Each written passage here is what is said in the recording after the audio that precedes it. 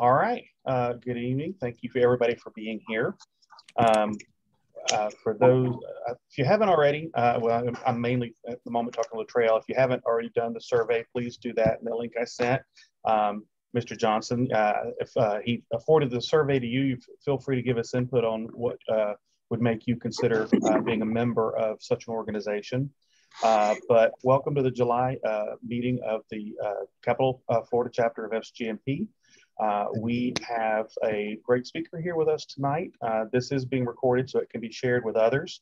Oh, and there is Dr. Moran. I was just going to make an attempt at an introduction based off of the information I had, but you know him far better, so I will turn that over to you to let you introduce him.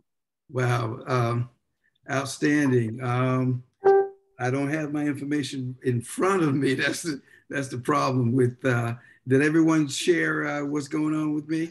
Let me do that right quick. And I'll tell you why I don't have this information in front of me, but I can get it fairly quickly. My entire office is more than 50% of the people have tested positive with COVID. They shut down the office very recently, as in right now, and the entire office will be sprayed down on tomorrow. And so that's why I'm ill prepared. Usually I am not, but that's what's going on with me. And so let me pull up Mr. My brother Chester. Flustered right now. I'm forgetting names. It's probably just a COVID symptom. Oh man. You did test positive? My home test said negative, but we have to do a PCR to be absolutely sure. We have too many folks that are out that have tested positive that I will say I was in close contact with, because we were all together moving and assembling things. And when I say in close proximity, we're crossing over one another and things like that. So on my wing, there's about 8 of us. So we know that 4 of the 8 are positive. And so, and the rest of us, they've already shut down the COVID centers. Even the CVS, they don't have any appointments today at all. So that's why I'm late. I was driving just about every CVS in Tallahassee, Walgreens, and I was going on the internet at the same time at the traffic light. You trying to get a test? I tried to get a PCR, but you have to make an appointment for drive-through. Right. That's well, FAMU has them though. They're closed. They closed early because of the bad weather. Whenever there's lightning, thunder, and the weather is bad now. You found a CVS? Say again? You did find a CVS? No. Oh yeah. There absolutely is not. So listen, after they definitely have them. They do have them. I only went to them because I could not, because FAMU was closed. That was the reason why. I tried CVS, and so I tell you what, I'm going to go to our site and pull up his information. You could also just share. He was saying really great things about you before you came on. So it'd be nice to give us a little history as well. Okay, let's just do that. I've had a pleasure of meeting this young man a number of years ago. I'd say in the late 80s, early 90s. 32. A couple of, say again? 32 to be exact.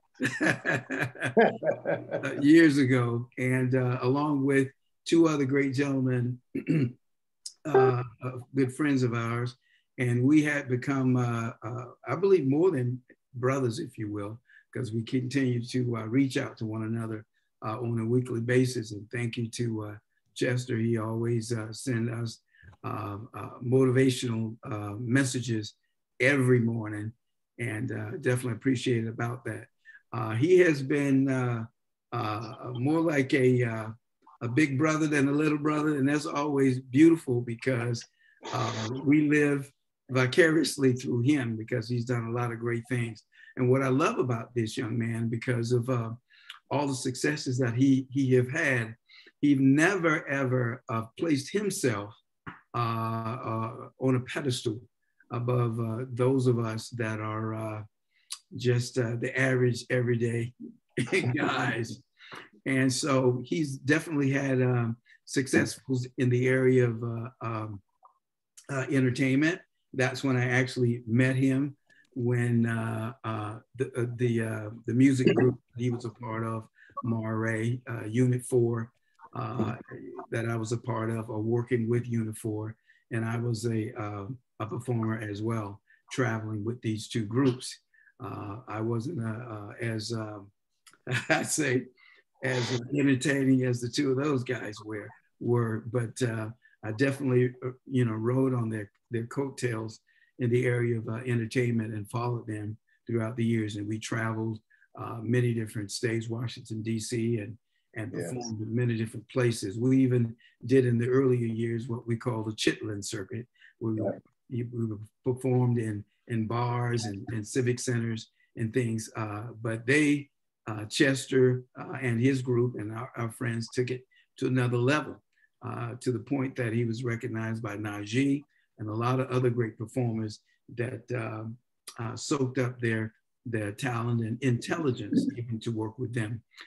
You've seen his roster of folks that he's been working with, both in the sports arena in boxing, as well as the areas of entertainment. So he, as well as his partner, who is a billionaire even today, that we saw listed in the bio on the site.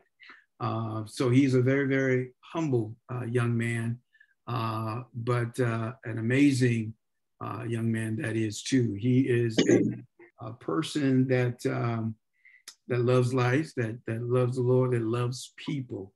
And if anyone, I'd say that him and I have a umbilical cord connection, both spiritually, and seem like we share the same DNA. Oftentimes when I think about him and Ronnie Mackey and a great friend of mine we call Breeze, I might have to take a moment because it always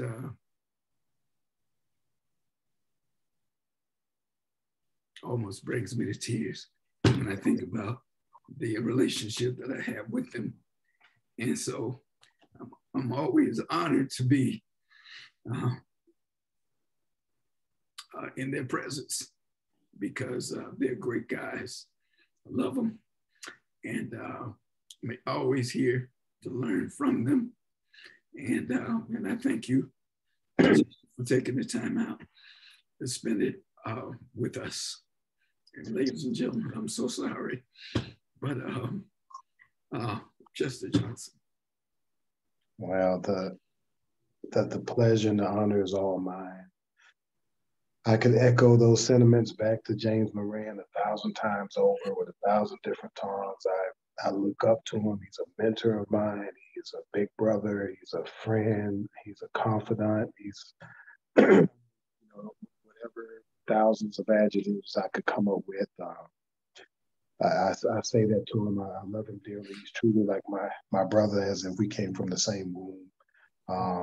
The other gentleman that he mentioned, Breeze, which I know is some of the source of Moran's tears right now, was my cousin and my best friend as well. And he has since gone on to be with the Lord. He left us in 2005, but we were extremely, extremely close. And Breeze and myself, we had the pleasure of being taken in by James Moran, and he just he just gave us just ubiquitous love across the board from the moment that we met until today. I'm honored to call him my brother and my friend, and we would use up the time on this Zoom with me just saying as much good as I could about him. So He's been in my home. He's had dinner with my family, you know, my father and mother, and you know, who are both going on as well. And we just, you know, I mean, this is my guy. We go to the movies together and share the same popcorn bucket. I mean, this is my brother in every essence of the word. So I love you, bro, and I thank you for inviting me here. And I'm always willing to do whatever you need me to do what's called upon. So it is indeed my pleasure. I'm honored, you know. So thank you so much. I apologize, guys. I'm usually that straight-laced guy. But thank you, Chester, for spending time with you, ladies and gentlemen. Without further ado. Thank you so much. They've never seen this out of me. Listen, no need for apologies. You can tell the love is there and the brotherhood is there, and it's really refreshing to see it. It's really awesome to see it. So yeah, Moran, you got me. So I'm crying with you. I love you guys. Thank you.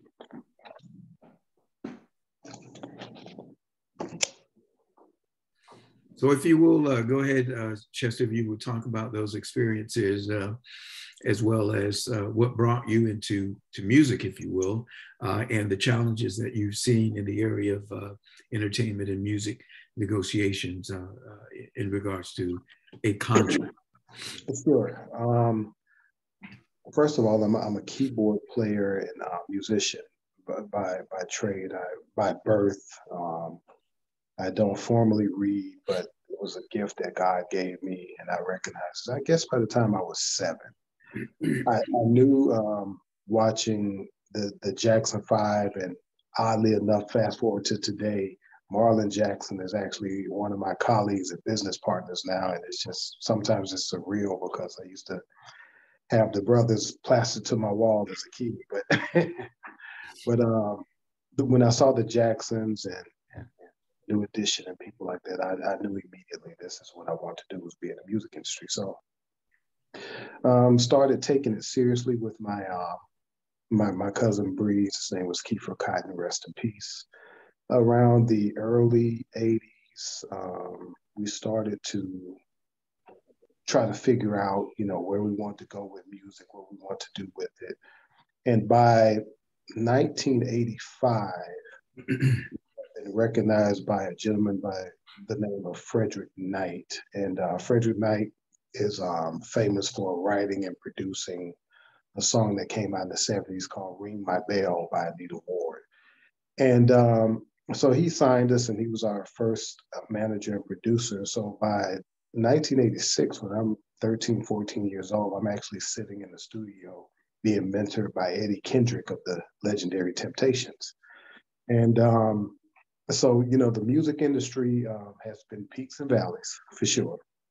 You name it, I've done it, from having success in it, to sleeping in cars, to knocking on doors at office buildings in New York, and going out to California just on a hum to see if we can meet certain people. I remember camping out from the Arsenio Hall show, hoping to catch a glimpse of Arsenio, and just when his show was at the apex of its fame. So, you know, to dial it back, to go back to Eddie Kendrick of the Temptation, that's really where I started kind of honing in, even as a child, adolescence, learning how to start learning some of the terminology and jargon of the music lingo, some of the things to look out for, listening to some of the stories that the Temps had been through.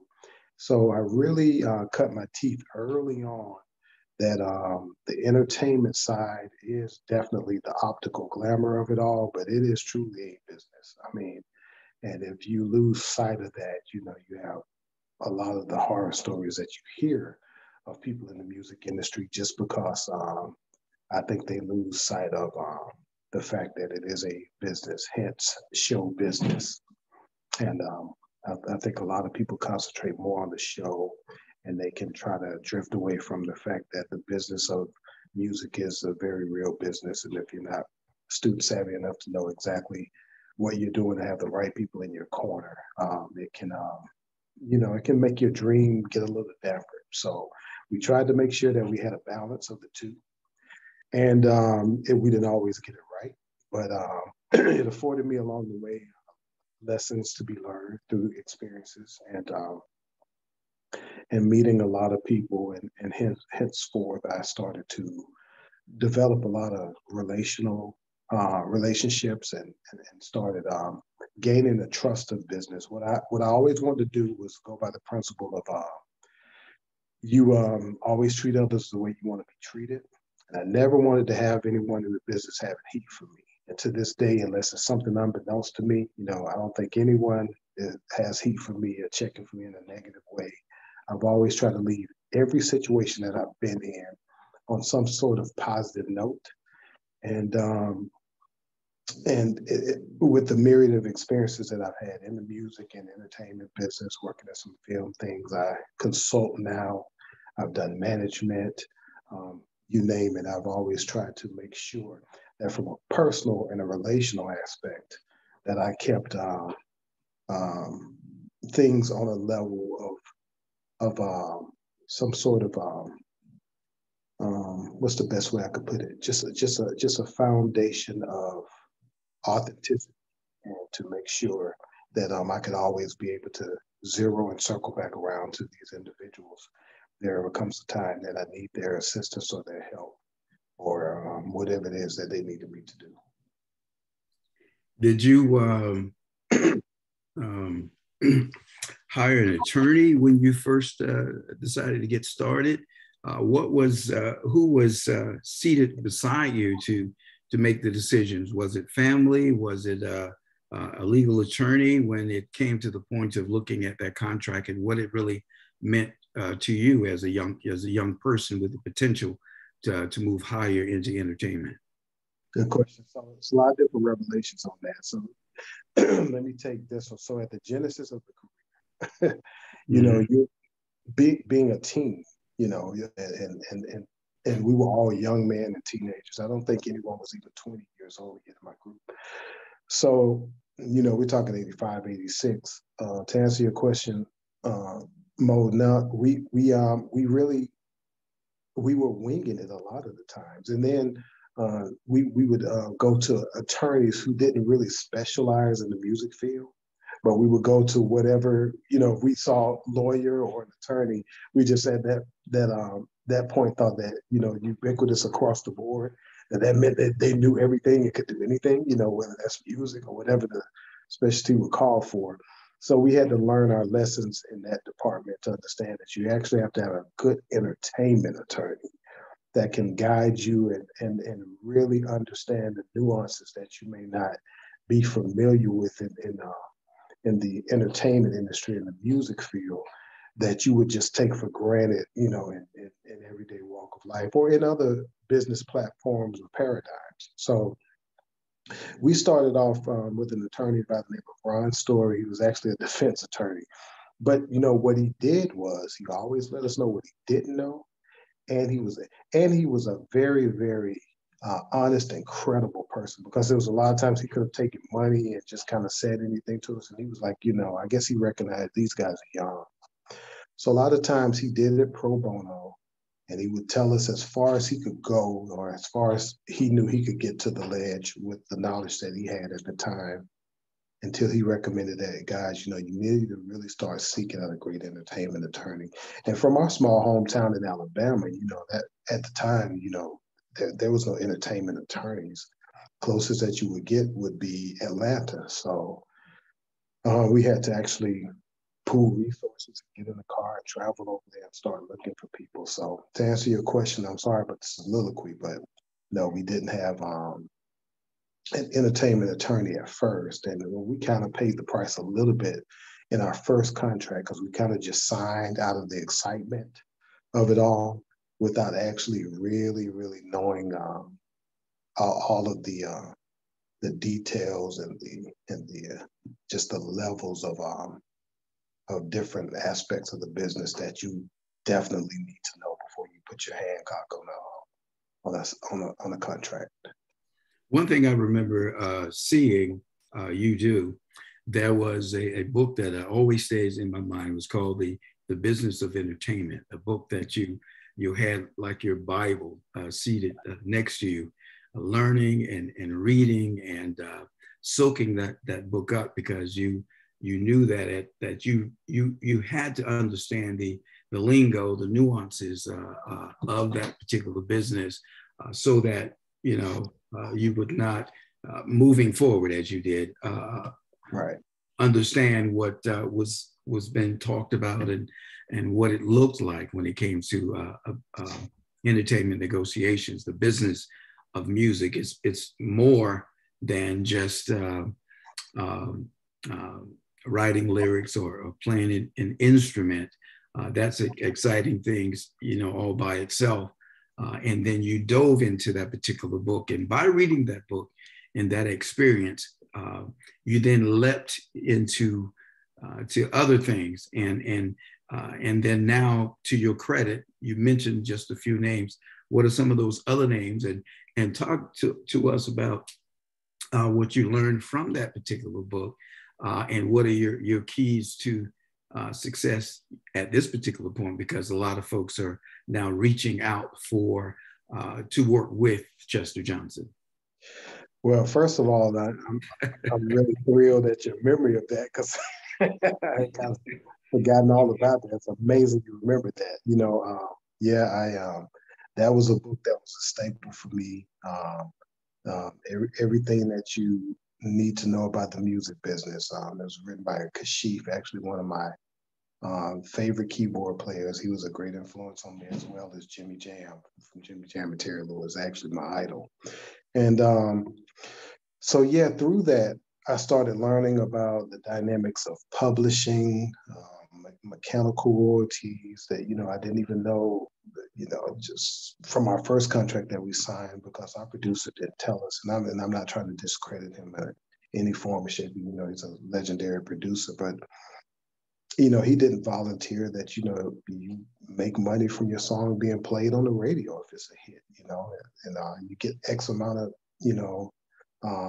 amounts per minute, if it's 3-4 minute song. So, all of these things I didn't know. It was played in an elevator, in a hotel. So we didn't know that there was a tabulation of all of those different things that you actually could get remunerations from. And we learned that, and I learned that through reading these books and learning about, publishing and production deals. A lot of times there were label deals directly, like, you may sign directly to Motown, but then again, you may sign a production deal, as LaFace Records was with Arista. And that's a totally different dynamic, as opposed to if you're signed, directly to the nucleus, which is the label itself. So it was a lot of different dynamics that we had to learn from that, and so that book, Moran, definitely taught me a lot of things that, unfortunately, there's a lot of elder statesmen, so to speak, that a lot of people in this business that really won't let you know exactly all of the jargon, the terminology, all the things that are available to you, because it's a rough business, it's a hard business, and anything that is capital driven, a lot of times people are more concerned with the capital than the people, and I always felt like people are capital, that you invest in who they are as personalities and as spirits, and that would always yield a great result going down the line. So, and what was the other thing you mentioned? I'm sorry, about some of the people I work with. Maria? I'm sorry, I was just sitting there chatting and I was on mute. The other thing that I was going to ask was, once you then got into the entertainment business, and you knew that you were moving forward, and then there were people that were assigned to you to then shop for you and to buy you the jewelry and the wardrobe, and you have this little trailer, and you're just figuring out that that, wow, the company is really taking care of me. But in essence, what they're doing is they're billing me, at some point down the line, is that eventually I have to pay for everything that is that I'm consuming. Talk to me about that. Well, absolutely. I mean, essentially, when you get a record deal, you have to not be food in any uncertain terms that it is a loan. I mean, they are giving you a loan. They will definitely pamper you from a materialistic standpoint, but it's all borrowed until it's time to recoup. And what they do, especially if you're signed to multiple album deals, then you get advanced money. And if unfortunately, if you're in the red and not in the black off the sales of the first one, they will advance you again. But it's a repeated revolving during a cycle of keeping you kind of in that debt. Now, I come from a music industry time where, basically you didn't really make money too much off your record sale. It's kind of sort of like that to this day, even though we have different portals, which is the streaming platforms and so forth and so on, because physical goods are pretty much non-existent, or they're very, very limited. But I was still dealing with vinyl and cassettes and CDs at the time I was signed. So a lot of the profits that came from the physical sales actually went to the record company for your advances. So the bulk of the money that was made, and it's still true to this day in some degree, was from performances and merchandising. Now they've kind of shifted that paradigm to where they have these 360 deals now. And 360 deals, the label now will get an ownership piece of pretty much everything that you're doing. So you're touring, your merchandising. If you happen to have some real estate that, that Grandma Sally had in West Montana somewhere, they're gonna find a way to make sure they being the label, that it's going to be financially applicable to them, and they're gonna make sure that that you understand that, yeah, we'll buy you that Mercedes and we'll get you that Rolex for you, but all of that stuff essentially is on loan until we do our recoupments, and that recoupment is going to come in the form of sales. It's going to come in the form of publishing. It's going to come in the form of merchandising. It's going to come in the form of touring, and these are the ways until that debt is cleared up with the record labels, that you are continually in that cycle. Now, if you notice, there are explosive artists, and what I mean by that, you can count a handful of them. It's thousands and thousands of artists, and it's thousands of material and content being released. But if you ever really notice, you can count the superstars essentially on one hand. So the Jay-Z's, the Beyonce's, there are a few that break through, the Rihanna's, where the record label will appropriate funding into the promotion of those artists, even though they may have 50 or 100 artists signed to the label. But whoever starts to, that seed that starts to germinate and grow into a real big hit is where they'll put the bulk of the funds. And with that being said, only if you take radio, for example, only 32 songs can really be on the playlist successfully. And out of those 32, you may have 5 that are monster hits. So with that being said, the ratio and the checks and balances of the success rates is few and far between. So my favorite producer, Jimmy Jam, said something one time. He was in an interview and he said, and I subscribe to this notion of thought. He said that a journalist asked him one time, hey, you guys are the hottest producers out there. How does it feel to be hot? And he said, well, we don't really want to be hot. We just want to be warm for a long time. So, there are situations where you can be warm for a long time. You may not be those explosive Janet or Michael Jackson hits or Prince hits or Drake or whatever the case may be.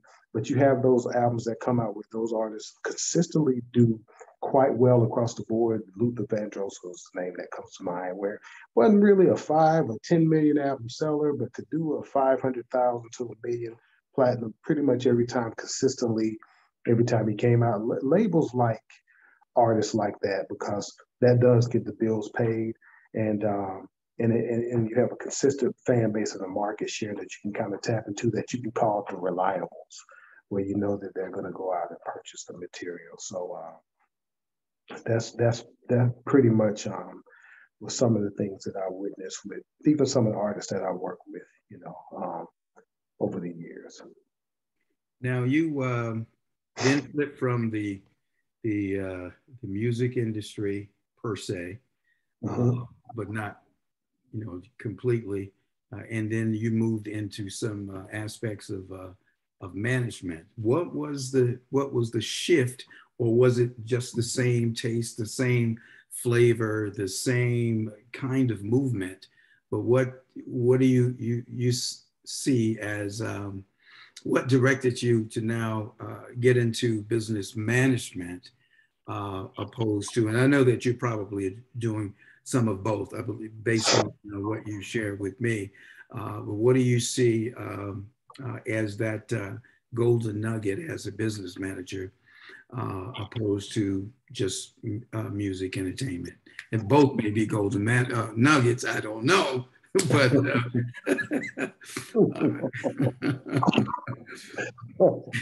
excuse me. Well, interestingly, with you mentioning that, the truest revelation I can make on this phone is that, my group was not ever really enormously successful to the points of the new editions of the Boys II Men, or those groups that actually had an opportunity to really have these volcanic erupted type careers. But what it did afford was the opportunity for me to develop a lot of relationships through the portal of music.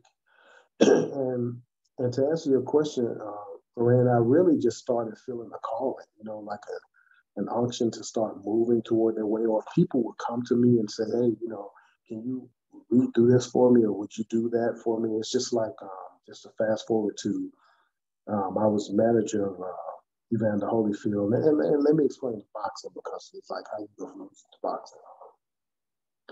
I actually was producing music and entrance music for Roy Jones Jr., who I'm actually a senior advisor to now, and I actually wrote the theme song that Holyfield walked out to in his first fight with Mike Tyson in '96.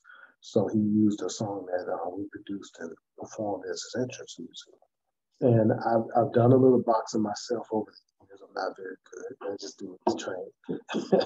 And I've always loved the sport, And so I gravitated toward the boxing field in a major way because it is my favorite sport. And through music is how I started making these relationships with boxers. And Evander Holyfield, actually, going back to what I was saying about people coming and ask you to assist, Moran, he actually asked me to come on as his manager. So I became his manager by default because we were just good friends for such a long period of time. I have this funny story about meeting him. I was actually in college at FAMU, watching him win his first heavyweight title against Buster Douglas in October of 1990. I never forget it. My apartment was on Stuckey Avenue off Lake Bradford, and and I was over there with some college buddies, and I made this proclamation that night. And I said, hey, one day I said, that's gonna be my friend. It's gonna be my buddy, and we're gonna hang out together. I'm just talking off the cuff. We're gonna hang out and work out together, and they all laughed at me. And it just it gave me like this determined fire to almost like I'm going to show them that I'm going to make that a reality. So, and that's when I really started tapping into actually what you speak and what you say. If you really believe it, start moving toward that direction, you can make that stuff happen, And God makes it happen for you through just really believing it and decreeing it. And so therefore, 4 years later, I was friends with Evander Holyfield. It's a long story how that process took place. But we were friends, and it's 20 years this year that I've known him.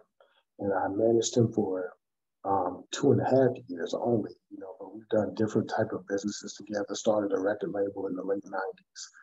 And but he asked me to come on and assist and become a manager. And my tenure with him ended 2 years ago, where I started a consulting firm and I started working with a voluminous amount of different people in the entertainment industry. But yeah, I just felt a call in Maria and to go in a different direction. And I started really falling in love more so with the business of it. I've always been the type of person that, show me how the car is built, as opposed to just allow me to get the key, put it in ignition, put it in drive and go. That's like that's the glamorous, that's the pretty part of it all. But like, show me like all the mechanisms that it takes to get there. And I was always more fascinated with that. Even when I was in the music industry, I was more fascinated with, the behind the scenes and how does all of that work, as opposed to being out front. I never, ever really was ever in love with being a front guy in any regard, just kind of my, Moran can tell you my personalities by nature is more laid back. I'm just, I don't really want to be too noticeable if necessary. I just want to be a serviceman and, blue collar and put on the hard hat and put the work in. But my relationships through the music industry afforded me the opportunity to pivot. And as I pivot, these type of relationships just started kind of coming into play and then put me in the route that I'm on now, which is consulting to a lot of different actors and actresses and athletes in the entertainment industry to this day in sports world. I don't want to take over all the questions, but if there are others, I will yield. I have a question. So we were going to be talking about negotiation. I'd love to hear, how has negotiation changed through the years? Because you've been involved for a number of years in negotiation, contract negotiations. How have things changed from your perspective? Well, that's a great question. How have things changed? I think to me, as far as changing, negotiations are kind of like, it can kind of a little bit be like, the flavor of ice cream. It's what you prefer. So what I try to do is I try to tailor everything based on the particular client that I'm working with and what I know their needs are, or their likes, or their proclivities for certain things, to take place. And what I try to do, I try to tailor the way I do deal procurements and things of that nature based on a lot of stuff that is personality driven with them. I understood to take my management time with Evander Holyfield. I knew his personality. I knew when he was zoning you out. I knew when he was tuned into things. So when I was sitting down with a particular brand, or if there was appearances or movie situations or whatever it was on the table, I could tailor it based on what I knew was going to give him the greatest yield, based on his ability to perform and what his taste buds, so to speak, what his palate kind of preferred. So I've never tried to answer your question to go into a negotiation process in any type of strong arm way. I've always tried to meet people at a level of how I would want to be received. So I've always tried to come in harmonious with an ability to be able to listen, to negotiate, to know that I don't know everything.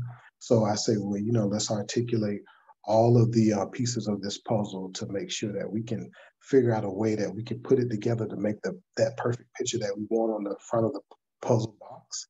But I understand that every time that you're doing it per whoever the client is, it's always a little bit different. Nowadays, I've definitely experienced a little bit more aggression in negotiations in the past as preferred to now.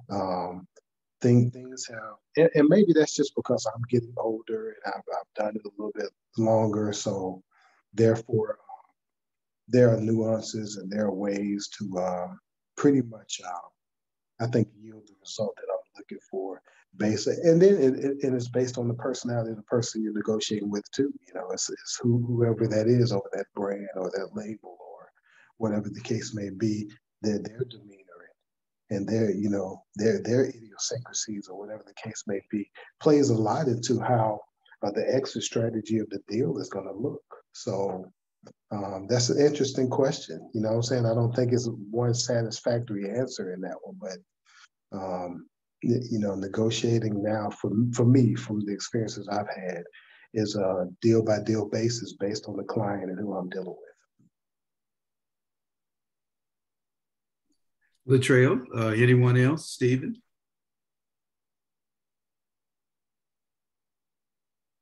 I just thought it was interesting that you were able to transition from music to managing someone in the sports industry. Is there a difference, or is there not a difference, and that's why it was such an easy transition to go from one to the other? Good question. You know, yes, it was a big difference in the respect, and I'm not saying it was a bad difference, but it was a big difference in the respect that when I was an artist, all of that was done for me because I had a manager. I didn't really have to work. You know, I would always listen and try to ask questions to the people that we had representing us, but it was really no need for me to dive, you know, all the way into those waters because, you know, you had people that were doing that for you. Along with trying to arm myself and be a sponge to soak up as much knowledge as I could. For me, let me back up a little bit. Going back to my cousin Breeze, Kiefer Cotton, we started off as concert promoters and throwing parties when I was 14 years old.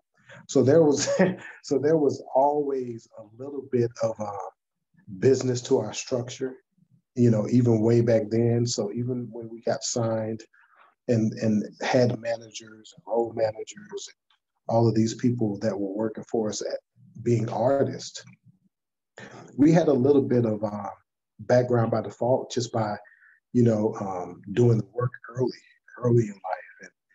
And so to revisit it, yeah, it was a difference because now people were dependent on me to do those things that I was dependent on others to do for me. So, but I loved it. You know, like one of the greatest things besides my faith in God and just in my children is just waking up in the morning with a task at hand, you know, looking to close a deal, and just the excitement of saying, okay, we're at A and I'm trying to get to Z by the end of the day if I can. And all that happens in between, just the excitement of bringing it to a close, you know. So I found joy in that. And that's when I knew that I was called to do this. Like I started getting a greater joy out of the business side of it, negotiating a deal and sitting across from, you know, people that I never thought that I would ever even be in the room with.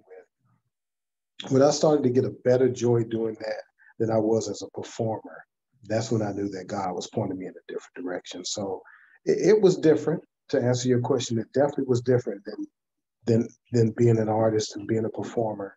But it was a welcome difference that I enjoyed. And one of my partners to this day, Jeff Hoffman, who actually apologized. He wanted to be on this Zoom tonight. He actually had to suddenly travel out of the country. He's the co-founder of Priceline.com. You know, he mentored me in telling me things like he would drop these jewels like, okay, you have to imagine yourself at the top of the mountain. So go ahead and imagine yourself there and put your white flag there. You're already victorious.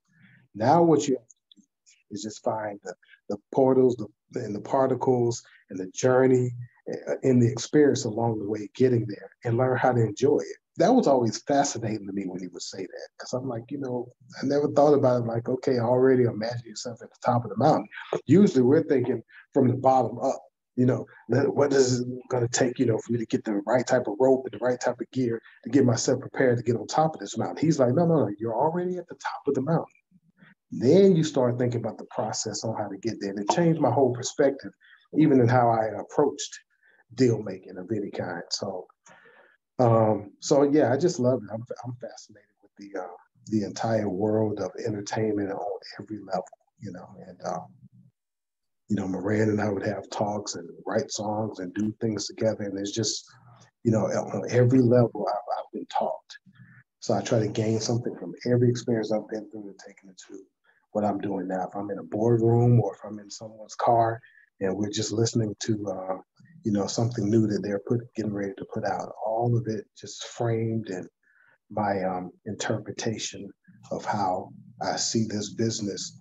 And I try to take something from it every day to push myself forward to get better. Stephen, I see you bursting. Well, no, I was curious on what your thoughts or experience are, or maybe you have or haven't, on more that single contract for like a specific event. Because many of us have, I've seen some where it's like, okay, we're having this speaker, singer, entertainer, whatever it is, and they have to have this precise bottle of water. They have to have this exact, bar. They have to have a bowl of Skittles, and they all have to be green. Or we've heard the stories of how, like, Aretha Franklin, you can't have air conditioning in the building for 24 hours before she sings. Just your thoughts or experience with some of those conditions, where some of them are, maybe they're legitimate, that people have preferences, allergies, that sort of thing. Right. Other times it's like that's just a way to maybe help them get out of a contract that they want to back out. Just want your thoughts or input on that. That's interesting, Stephen, that you put it that way about contract to want to back out. This is what I found, especially about artist writers. Really, here's some of the answer in a nutshell. It's not an exact science, but a lot of that stuff is just ego driven. They just put that in, and the reason I can say this with absolute certitude is that I've talked to artists that said that, man, we get 15 chicken breasts and it has to be this type of spice on it. He said, man, we just do that just because we can do it.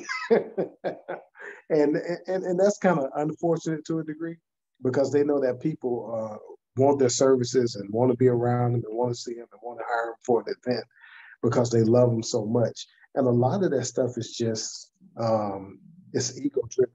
Now, with that being said, there are some situations where, a singer may have to have room temperature water as opposed to cold water. It may affect their vocals, or they have to stay away from this type of dairy, of course, and across the board, because it's going to, affect their nostrils or their nasal cavity, or whatever the case may be. But, and you know what, and I never really thought about it in the way that you said it just then, Stephen, about backing out of the contract. But that's a good observation, because I think some of that probably could be applicable to some people saying, well, if I throw enough silly season type stuff at them, then maybe they may decide to just kind of take a pass, because either they don't want to do it or commit to the date, or maybe there's some who knows, some nuanced reasons why they don't want to participate. But a lot of it I've just found to just be because they just feel they can. Crazy, right? It's definitely interesting that you said that, Stephen. I had a speaker that was coming to the College of Pharmacy's 65th anniversary. I won't say his name. I won't throw him under the bus. But he had signed the contract, and he said that he was coming. But and then he found out that there was a political event that he would rather participate at, or get a bigger bang for his buck, if you will. And he decided that he called us and says that his his grandmother was being ill. And we looked at the contract, and the only way that he'd be able to get out of that contract was some emergency or some family issues, if you will. But the interesting thing about that was I had a friend of mine who was at that political event who sent me a photo of him at this particular event. Of course, his grandmother was ill, yet he was able to participate at this other event, get paid higher dollars, if you will. But he had already had a contract with us, but he read the fine print. I found out about that because of the photo, shared that with his booking agency, and then they had no other choice but to refund us those dollars.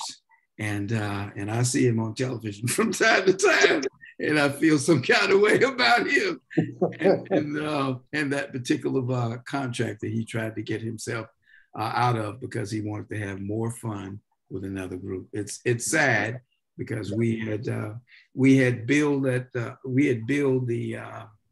event on his name and sold out and everything. So long story short, we had to end up, contracting someone else last minute. It went extremely well, but right now he's a pie in the eye for me.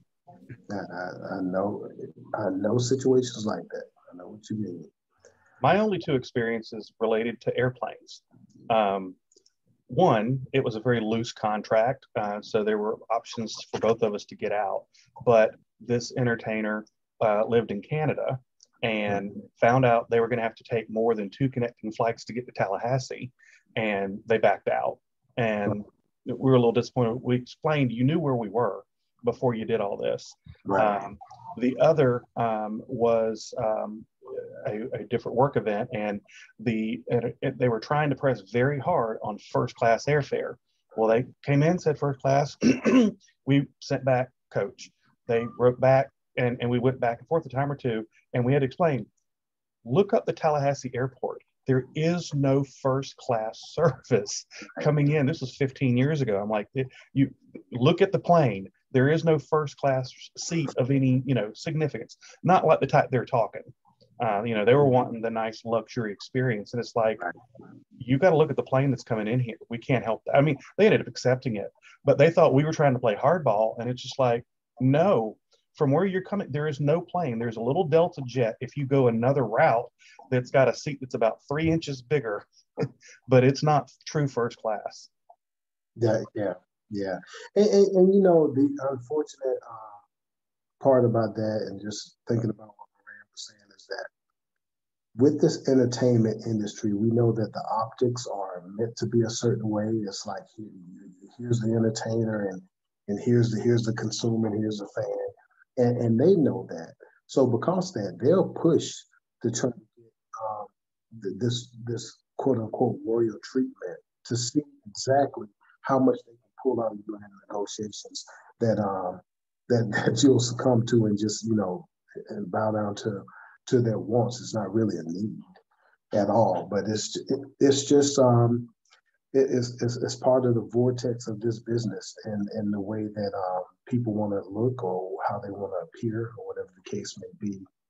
And sometimes they would just make deal breakers like that, Stephen, just simply off ego. I mean, if we go back to what the crux of it is, the nucleus of it is that a lot of it is just in superficial filings of egotism, just, and I've always tried to just, no matter who I've met or who I've been around or who I've had the opportunity to, enjoy time with, in this business over 36 years this year. So length of time I've been around in the entertainment industry in some form or fashion. Treat others like you want to be treated. It's a really simple situation.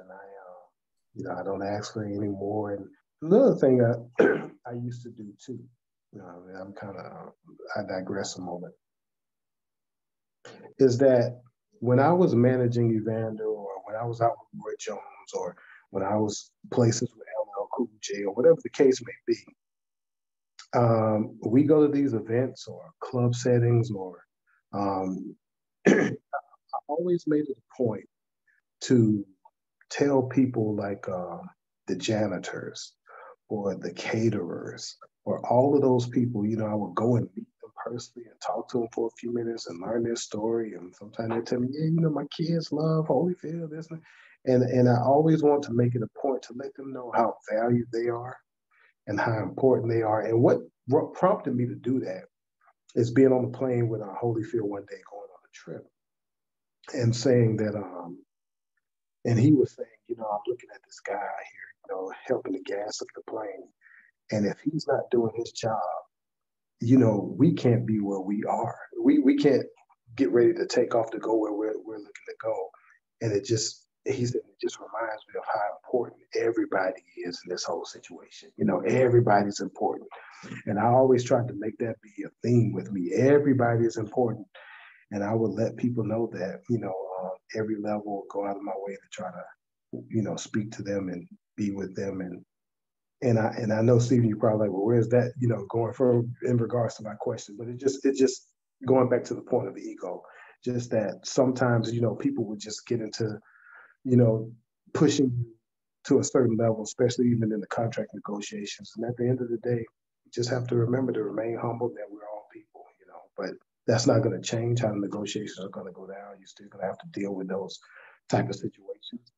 But it just kind of really made me present in the moment and to understand that, you know, I want to sow good seeds of generosity and being cordial in this business.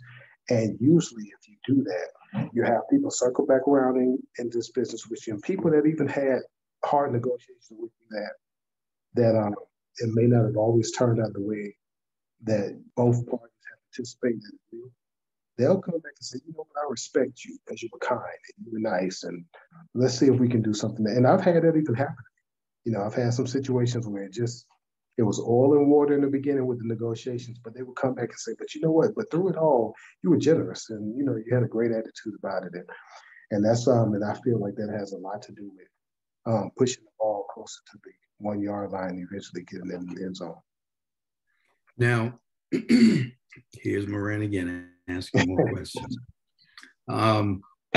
You were talking about contract negotiations for those that you've been managing over the years.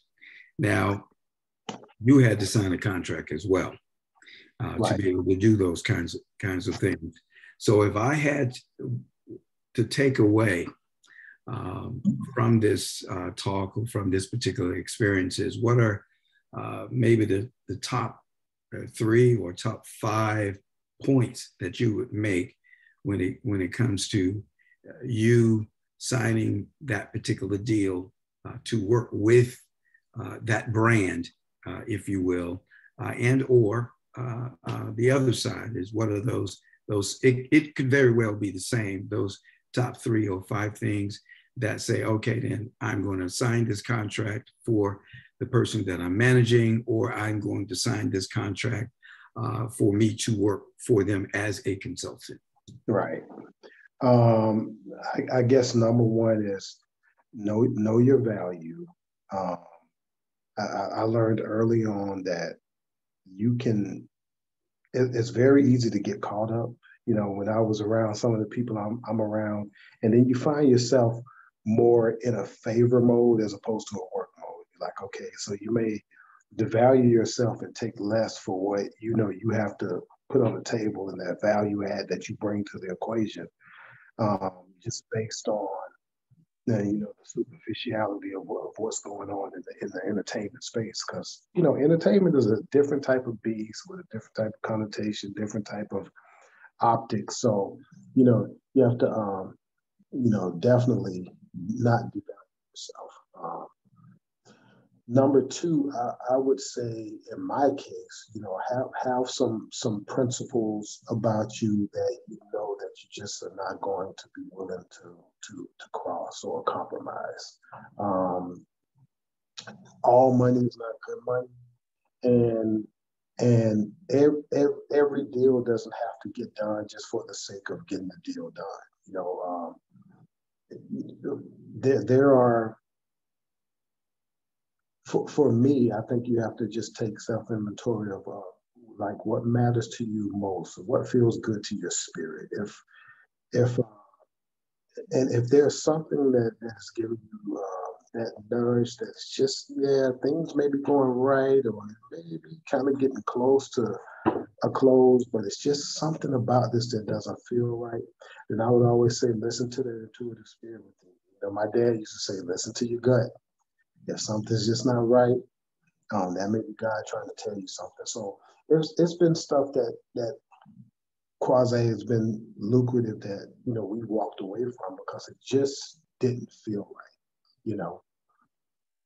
And number three, understand that negotiate on the level of trying to get the best yield that you can for your client, because the reality is that old cliche is you never get what you deserve, you get what you negotiate. Is just actually true. You know, you get some things and you may get close to where you want it, and then there may be some pop blessings that you may get better than you deserve. You know, but the reality is that a lot of times you have the lay of the land and the execution blueprint points in your head, but when you go to actually physically walk them out in a deal structure, sometimes it doesn't necessarily equal up to how that picture looked in your head. So, so understand that, you know, put your face forward to negotiate for the highest yield that you can for your client that's reasonable. Because a lot of times, if the other side of the table can get more of what they want as opposed to you getting what you want, trust me, they're going to take more of what they can get. So that's just the philosophy and the, you know, thematic the thought process I've always had with it. Yeah, I was going to ask that question because, or leading into that was some folks get hungry just to get in the door. Right. Yeah, and I say, well, I want this. I want this 50 million, for my album, but they're saying that they may give me 2 million. And I was like, that's a big drop, but maybe if I get in the door and they see the talent that I have, and maybe they shift over. Have you seen instances where where someone has negotiated less than their value, and then there was no change for the better, if you will? Instances like that. Unfortunately, you just settled. Well, I have seen some like that. Not many. I've seen. Interesting that you say that. I've seen situations where. And now, let's talk about the value for a minute, because that's really, really interesting in this particular case. There are situations where you can see that the landscape, walking it out, the steps going forward, is going to bring you a greater outcome from an overall perspective. So therefore, the decision at the beginning may be, okay, I know what my value is, and I know what I'm worth on this one, but I know that they're not going to budge on certain points. So let me take the lesser in the beginning, and let me try to negotiate where the yield can be greater for me based on certain performance and meeting certain markers in the long run. And, I had a situation with Evander where they really didn't want to honor him on something that I knew he was worth more than. So what we did is we took a pivot and we routed around in a way where, okay, we'll relent in a little bit in the beginning on this particular point or these particular pointers. But if we perform at this particular level, at this particular juncture, then we're looking to get a yield that is going to give us X. And we've done that, and then we've met that market. Actually, in the long run, it turned out to be a better deal had he gotten exactly what would have been, quote unquote, his value point at the beginning. So we've had situations like that happen. Not too many, Moran, where I've seen one particular thing that I can think of right now where they were so hungry for the deal that they were just like, look, yeah, but you might need to wait this one out. Well, I don't want to wait. you know, and the impatience and the impetuous nature of it all made them enter into an agreement that really bind people. I saw one situation where they were bound for perpetuity, you know, and so their likeness, they're going to get a piece of this person's career forever, you know, all because they were, you know, just so anxious to get the deal done, because they were like, well, if I don't take this opportunity here, won't be another one. And you have to always know that there's going to be more than one entrance door to the building. You know, you may have to just go around the back, you may have to look on the side, you may have to see if there's windows, you can get it up and open, but there's going to be more than just one door to enter the building. You have to just have sometimes a little patience to make sure that that situation looks right, equals right, so that you can have something that your spirit can live with in the long run. And another thing too is, I look at it like I don't profess to be the smartest person in the room or know more than everybody else. I understand that this particular business, that, you know, that different colors of the paint can go on the canvas to make the picture look a certain way at any given time. So I try not to put too much pressure on, you know, it stringently has to be, you know, this route, that route, this route. Be open to understand that you can be fluid and that, you know, the water in the glass can take a lot of different forms, and you can, you know, you can have the opportunity to not be under the pressure of thinking that you have to yield to a certain paradigm, that, you know, you can have some creative licenses to try some things out, and to me that makes it a little bit more fun in your negotiation processes, because you don't put yourself on this particular stance of thinking that, well, if I don't do it exactly this way and it doesn't happen exactly that way, then I failed. You know, I just believe that, you know, you're going to have failures in this, but if you can approach it with an attitude of saying, oh, let me be creative, let me see exactly what different avenues we can take to get this done, it keeps the love for it, you know, front and center, and I think that your ability to want to wake up the next day and continue to go forward with this remains intact. Situation, one-hit wonders. Oftentimes we've seen some of those, and they may have signed in for a 2 or 3 album deal, but they've only had one hit. And so after they finished that, their obligation of that third album, that second or that third album, what are they open to? They're open to leave the industry, or they're open to start their own brand, or even jump ship to another record label. If in fact that they, that one hit that they have, now and then bringing in royalties, those royalties of course will remain under their name, but then they still, or percentage of that, since they were under the previous label, correct? Correct. Yeah, what opportunities do they have? Since we know of many one-hit wonders. You know, the yin and yang of that is that you have both sides of the coin. You know, the heads is that I've seen one-hit wonders that have made careers for people. Chubby Checker is one name that comes to mind with the twist. I mean, he was able to parlay and finesse that into so many different opportunities, you know, whether that was commercial endorsements, performances, shows, you know. I mean, you know, there's a hit rap group, you know, what is it, DJ Rob Bass and Easy Rock. I mean, they're touring off that It Takes Two to this day. So, you know, there are some one-hit wonders that actually have made careers and kept people being able to feed their families, you know, for many, many years. On the other end of that spectrum, going back to the first producer I signed with, Frederick Knight, when he wrote Ring My Bell for Anita Ward, that pretty much was the totality of what she had to offer. And then you get in frustrating situations and contracts where you may not be able to, do much more than what that hit exhausted for you. So then you're looking for, okay, can I utilize the brand that I did build and the name that I did build from this single and the time that it was hot to kind of, matriculate into a different place in the business, or maybe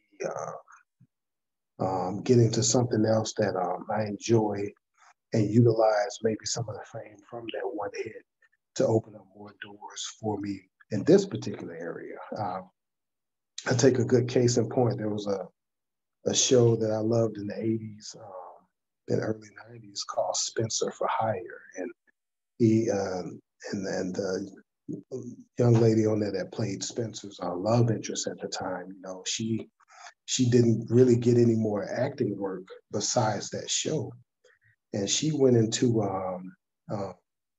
decorating homes and designing furniture. And she has this successful multi-million-dollar business to this day. So, she was able to take being on that show and what she did as an actress and parlay that into a very, very successful business. So a lot of that's going to depend on the individual too, Moran, and their ability to have a forward-thinking attitude of, okay, what can I do with this if it's not working out for me in this particular field? Because some people think that this is all I'm designed to do by God, and then they can see it crashing and burning, and they're still trying to do it.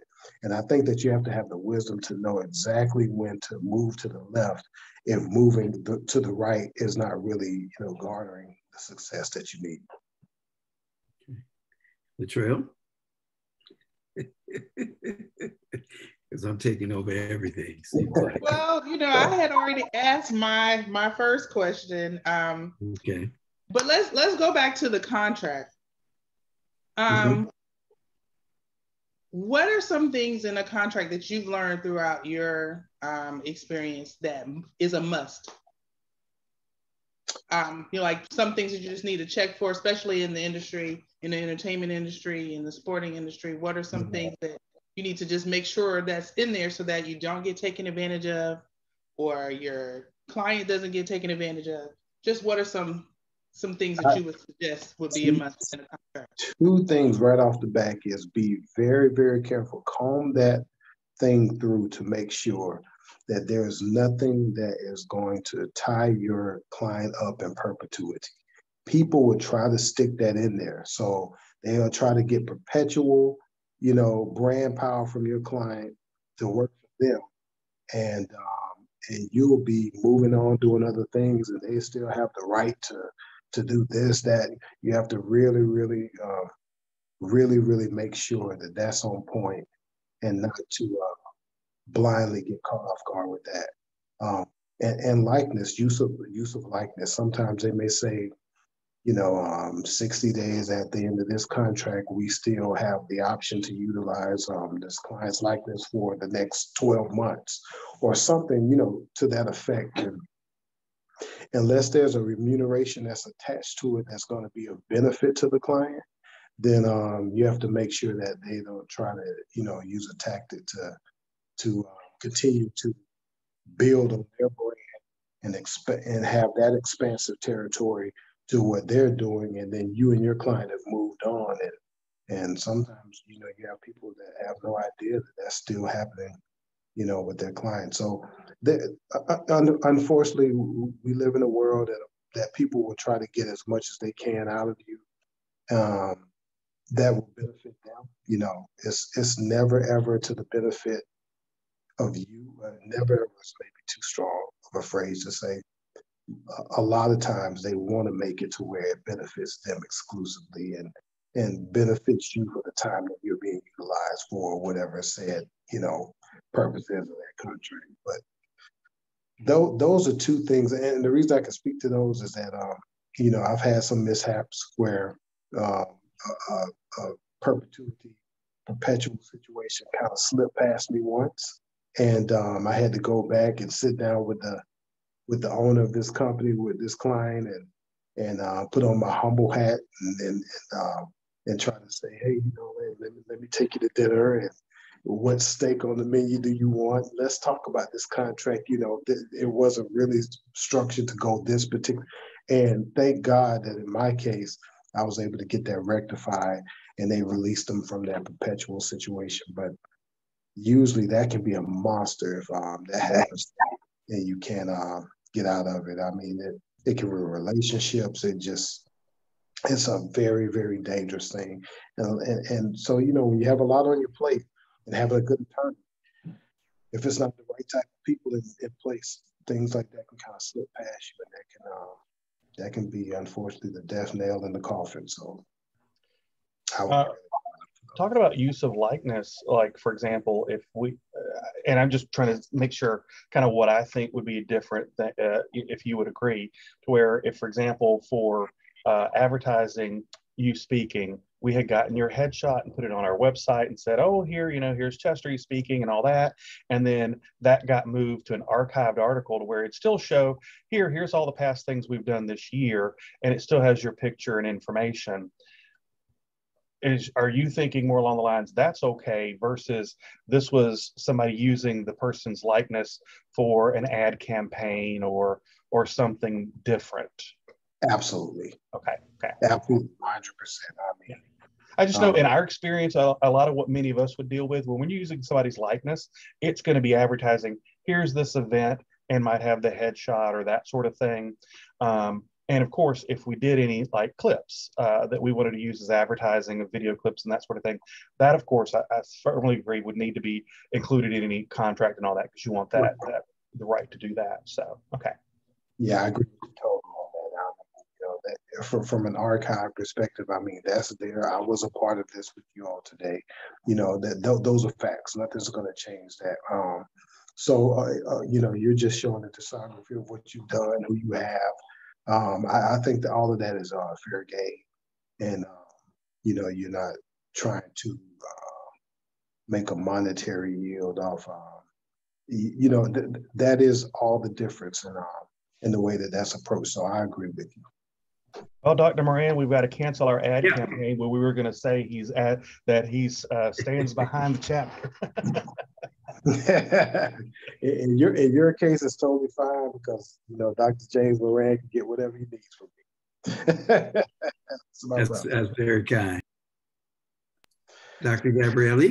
Yes, I'm so sorry. I got called away there. That was an important call I had to take, but yeah, I look forward to listening to the part that I missed. In the end here, can you just tell me what's the one thing you're most proud of, Mr. Johnson, the one thing you're most proud of through your career so far? I think the number one thing that I'm most proud of out of all of this, and I hope this doesn't sound arrogant or egotistical, is just my character and my integrity. I think that if you go back and you talk to the people I know in this business, people I've dealt with, they'll always tell you that I've been fair, and I've always tried to be kind. I really don't think, and I know that is, when we look in the mirror, we see actually the reflection that we want to see, as opposed to what everybody else may see. But with that being said, I really don't think that there's been an incident that I've had where I've walked away from a relationship that's been negative, or I had a situation where people were just saying, Chester did this to me, and we weren't able, and I had to watch him because he took that from, I've always tried to leave every situation harmonious and cordial across. So I think, reputation and integrity is everything to me, because your name and your character is all that you have, at the end of the day. So I've always tried to make sure that I do everything that I can to keep that intact. And if I feel like I've done something that may have adversely affected someone, I try to go back and make sure that that's taken care of. But that's always been very important to me. It's how people, my dad used to say from the pulpit, people may not always remember everything that you do, but they'll remember how you make them feel. So I try to make sure that, you know, people have a good experience with me if possible. Everything is not going to be perfect, you know, in our humanity. There are going to be, you know, some things that are just not going to work out the way we want them to. You know, that's just life. But I try to really, really live by treating others the way I want to be treated, and hopefully I've done that.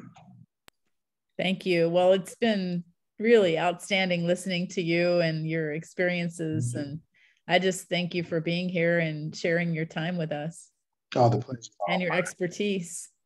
Anything I can do for you guys at any time, you know, Dr. James Moran knows I'm a phone call away, and you know, and I'm looking actually right now with my family. We're looking to make our home there within the next year or two. So I'm looking to come back to Tallahassee for good. It'll be my last stop. And but he has the access to me. Anything that he needs is nothing that I wouldn't do for him. So I'm honored, and it was a pleasure to meet you all today and to be here. The pleasure's all ours. Thank you. I mean, we really learned. I know I learned a lot because it's a different perspective.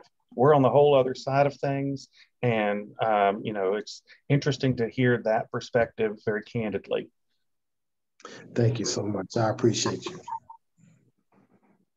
And thank you so very much for being with us. And we know that your schedule is extremely busy, but we appreciate you carving this time out to spend with us. And wow, an hour and a half has really gone by fairly quickly.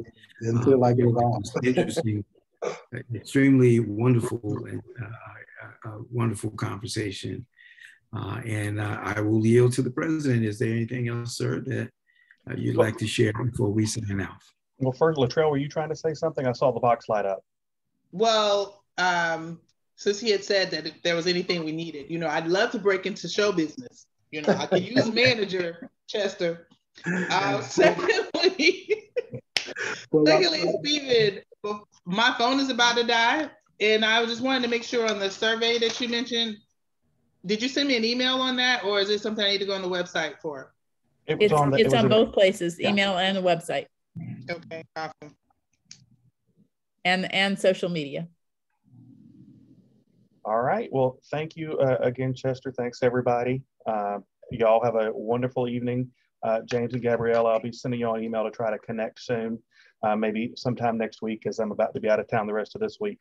So, sounds good. Thank y'all. Thanks again. Good night, everybody. Thank you. Bye. Have a great night. God bless. Bye. All right. God bless you too. Thank you. Bye, man.